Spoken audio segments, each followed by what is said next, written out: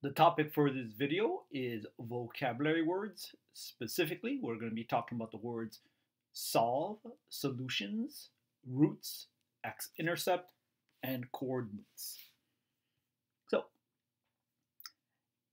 if you see a question where they're asking you to solve for x, here the word solve, what they're asking you to do is to get the x by itself. So, if the question says solve for x in y equals 3x minus 12, it means get the x by itself in that equation. Okay, so if you have this, to get the x by itself, first thing I did is I added 12 to both sides of the equal sign. So 3x minus 12 plus 12 just becomes 3x. This side of the equal sign, y plus 12, is y plus 12. Next, what I'm going to do is I'm going to divide both sides of the equal sign by 3. And when you're dividing, you'll divide each of the terms. So 3x divided by 3 becomes x. 12 divided by 3 is 4. Y divided by 3 is y divided by 3. So here I have now solved for x, because I have gotten the x by itself. The x is by itself on one side of the equal sign. Let's compare that to, if you see this, find the solutions of. Finding the solutions, here the word solutions means all the values that make an equation true. So, if I had find the solutions of 8 minus the square root of x plus 3, this has one solution. This has one solution, which is x equals 25. If you want me to do the math, to find the value for x that makes this true, first thing I'm going to do is subtract 3 to both sides of the equal sign.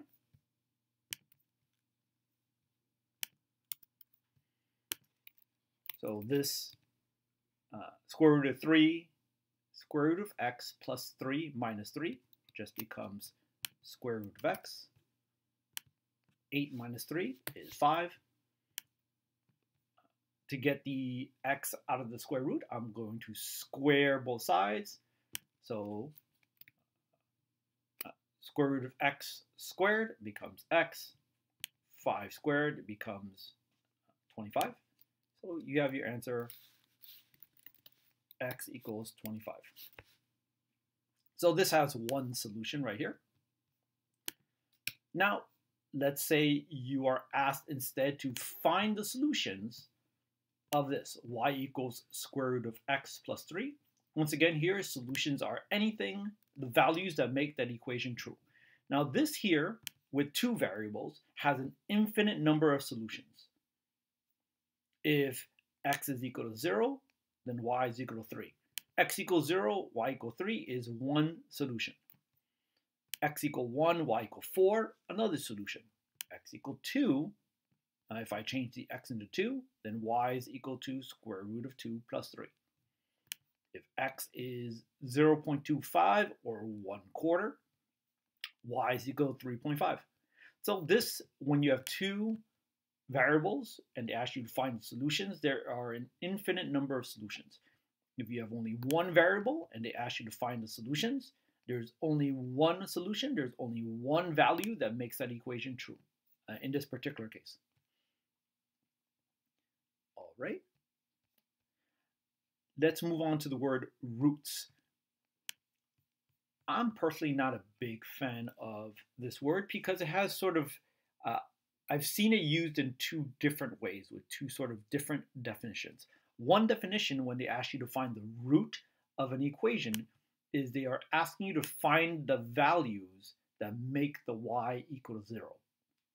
So this would be more than one variable, and they're asking you, if you change the y into 0, then what values for the other variable would make that true. The other definition I've seen is when they ask you to find the roots, is they're just asking you to find the values that make an equation true. This definition usually, I've noticed, is used when there's only one variable in the equation. So let's give an example of this first definition of roots.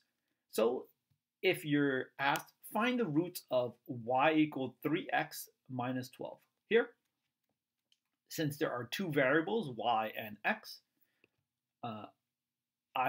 if I read this, I would assume they're talking about definition 1, which is what values make the y equal to 0. So to solve this, or to find the roots, I would change the y into 0, and then I would solve. So plus 12 to both sides gets me 12 equals 3x. Divide each side by 3, and I have x equals 4. X equals 4 is the root of y equals 3x minus 12. Let's look at an example with this second definition. If I was asked to find the roots of x equals square root of x plus 3. So here, I only see one variable, and when I read this, I am assuming you're talking about this definition 2. Just what values make that equation true. So I would subtract 3 from both sides, get 5 is equal to square root of x. Square both sides, I get x equals 25. X equals 25 is the root for this equation right here.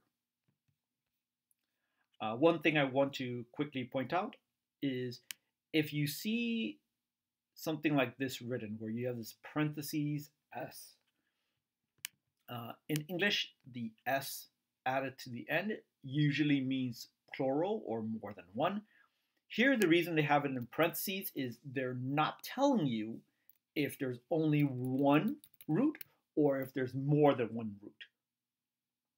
So you might read this as find the root or roots of this equation. So they're not telling you how many roots there are, they're saying just go find them.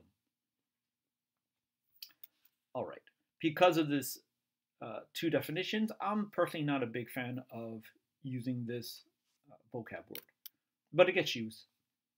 Okay, next, let's talk about x-intercepts. X-intercepts.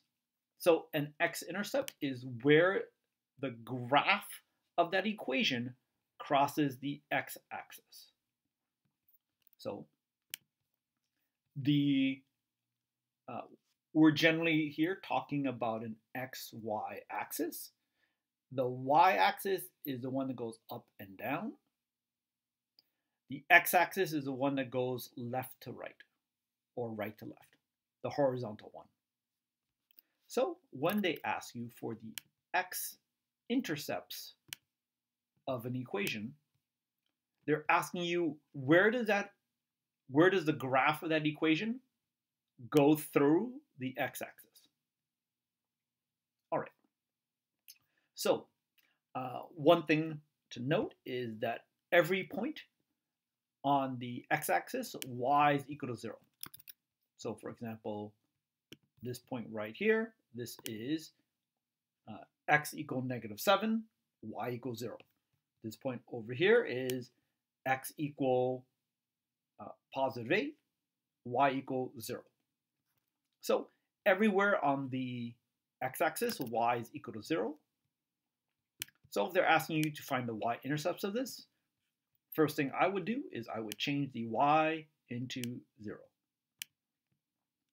And then use one of the many different ways that you have learned how to solve for x. So here I have solved for x here. And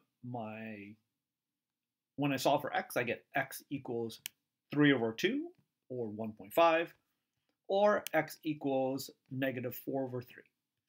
So those two are my x-intercepts. So solution, or sorry, x-intercept, x-intercept. And let's graph this real quick. So y equals 2x minus 3 3x plus 4. Yep, okay. So if I were to graph this, you would see that it does indeed cross the x-axis at 3 over 2, which is 1.5, and it crosses it at negative 4 over 3. Negative 4 over 3 is about negative 1.333333 repeating, so right here. All right, so to continue, because x-intercepts are talking about where the graph crosses the x-axis, and this is usually done on xy coordinate plane. This right here is an xy coordinate plane. There are no imaginary x-intercepts. So when you solve for x here, after you change the y to 0, if you solve for x and your x's are imaginary, then there are no x-intercepts. For example, if I have this equation right here, y equals 4x squared minus 16x plus 19. The graph of that looks like this. If you notice, the graph from left to right, the graph goes down, and the lowest point is right here, 2, 3, and then goes back up. And it keeps on going up forever, but this is as far down as it goes. Therefore, since right here, 2, 3 is as far down as it goes, the graph of this never crosses the x-axis. So this has no x-intercepts. It does have 2 imaginary solutions, but it has no x-intercepts. To continue, let's say you're asked a slightly different question. You're asked for the coordinates of something. Coordinates here means the address of a point, or basically the parentheses x comma y. So if you're asked to determine the x-intercepts, the coordinates of the x-intercepts for this, well, we already know x-intercepts means change the y to 0. You change the y for 0, solve for x, and you have x equal 3 over 2 and x equal negative 4 over 3. But since they're asking you for the coordinates, the correct answer is parentheses 3 over 2 comma 0 and parentheses negative 4 over 3 comma 0, because they're asking you for the x comma y, the coordinates. So that's just a slightly different wording than this question right here. So therefore it has a slightly different response. Here, when they ask you for the x-intercepts, it is generally understood that y is equal to 0. So you just have to say the x value, because that's the value that people don't automatically know. The only reason here we end up putting the y value is because they specifically asked you for the x, for the coordinates.